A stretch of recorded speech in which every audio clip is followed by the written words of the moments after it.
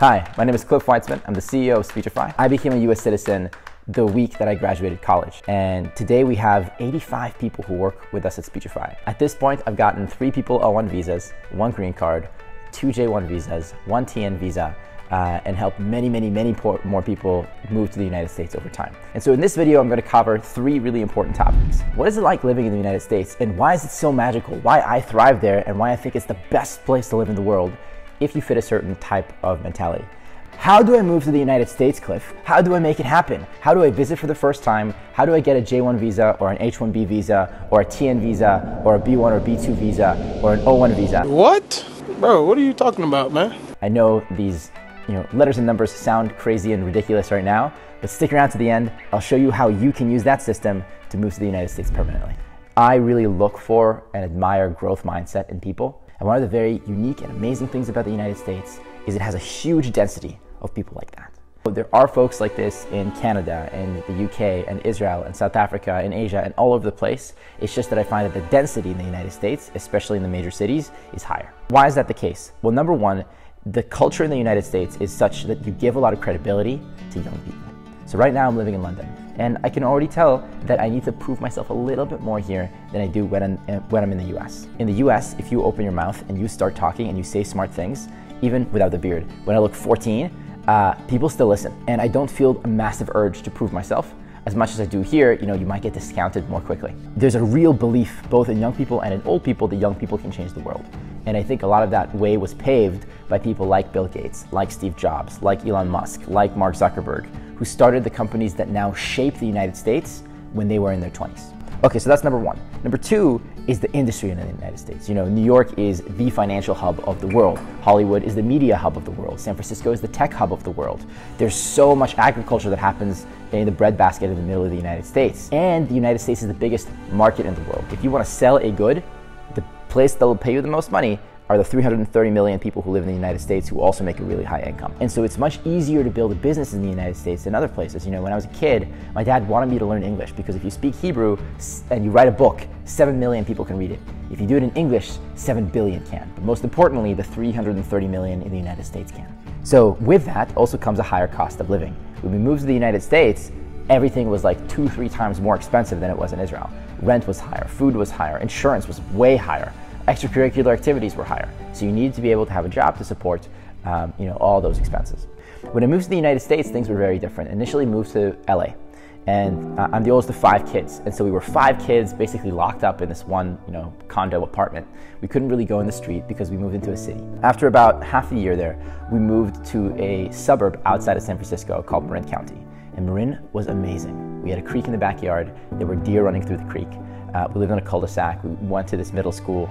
We rode our bikes everywhere. It was a really classic, suburban experience. From there, I ended up going to university at Brown University in Providence, Rhode Island, very close to Boston, very close to New York. And that was the point at which my life changed.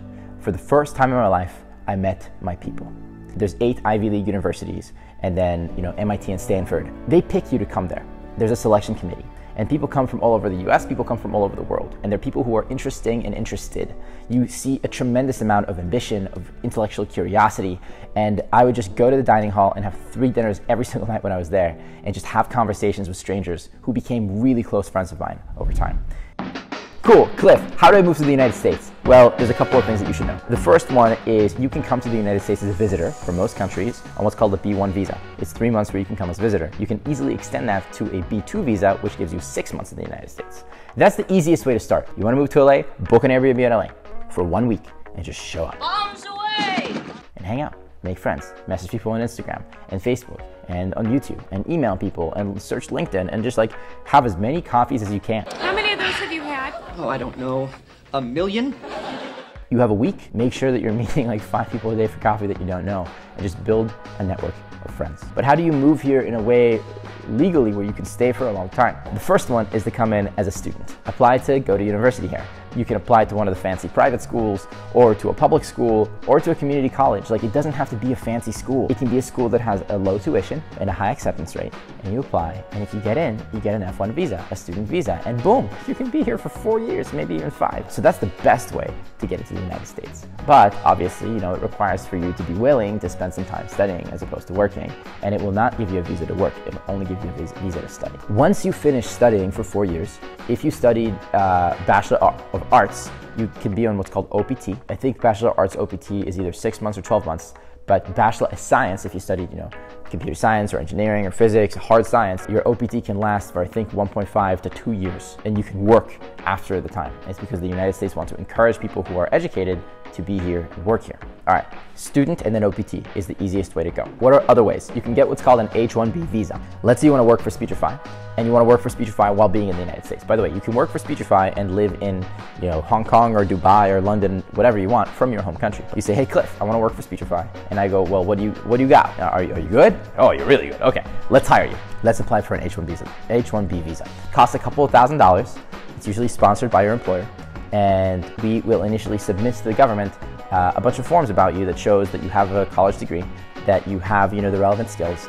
And then if the government goes, yeah, this person seems like he would be a good fit for this job, and he seems very educated, we want him here, then there is a lottery, and you have a 30% chance of winning the lottery. And if you win the lottery, welcome to America, baby. You can come move to the United States, and, you know, you're good for many years. And if you want to transfer from Speechify to another company, you can do that too. But, you know, it's not a permanent visa. It's for a couple of years. Second one, even more easy, is what's called a J1 visa. Let's say you're a student in school, or you recently graduated school in the last 3 years. You can get a J1 visa, which is an internship visa. And that allows you to move to the United States, work in the United States for up to 2 years, I believe. And I promise you, once you're here for a year or two, you'll find ways of staying for longer. A J1 visa you can apply for yourself if you want, or your employer can apply for you. It's also a couple of $1,000s. When I say a couple, I mean like $2,000, $3,000, $4,000. You can apply by yourself, or you can apply with a lawyer. You can also get a J1 visa as an au pair, like as a nanny, to go and live in someone's house. And that's like very easy to do. If you just want to come live in the United States and you want to, you know, take care of kids, that's a very easy way of doing it. And you can do that for a couple of years. I have a bunch of friends who did this. So let's just back up. B1, B2 visa for a visitor. F1 visa for a student. OPT after you've been a student for about 4 years. J1 visa as an intern working in tech, or as an au pair. H1B visa if you come to work as an employee. And then the most exciting one for me is called an O1 visa. O1 visas are what's called alien of exceptional ability. When we say alien, we mean someone who is not a resident of the United States. They're so skilled that the United States will go out of its way to make sure that they come here. You know, sometimes they give O1 visas to Olympic athletes, to pop stars, to actors. Albert Einstein got an O1 visa, but you can also get an O1 visa just for being really good in your industry. There's about 8 different categories you have to prove.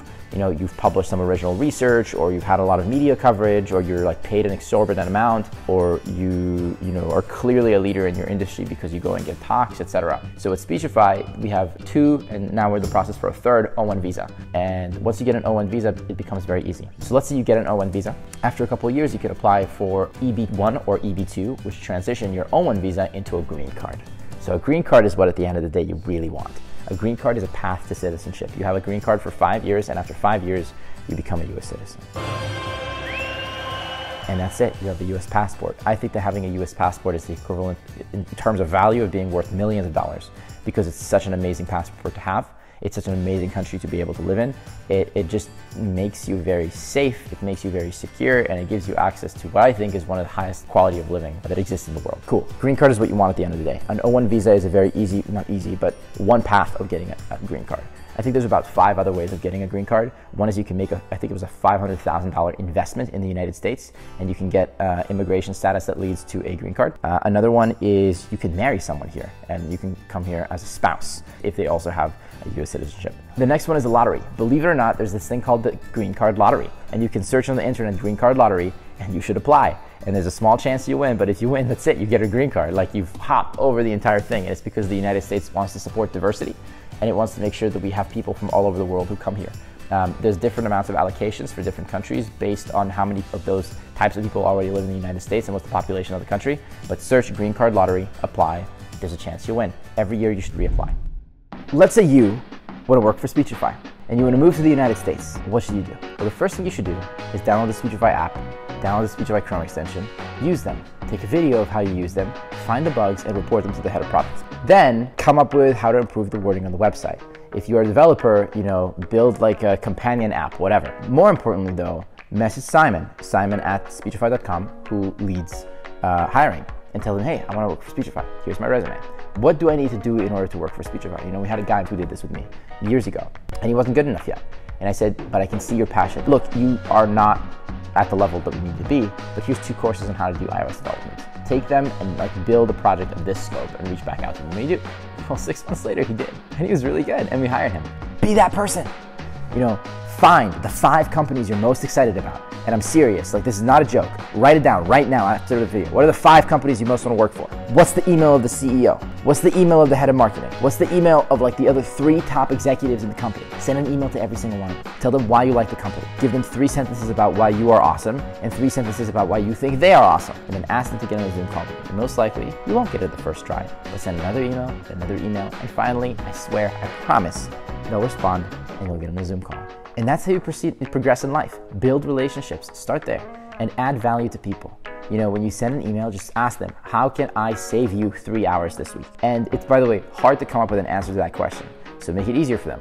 What are your top 2 goals right now that you wish you could be spending time on that you don't have time for? You go be the person that contributes to those. If you start adding value to people who run businesses, they'll want you to work with them full time.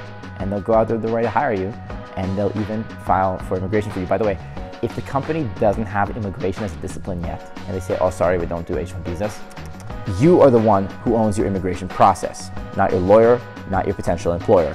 It's you. You tell the lawyer what to do.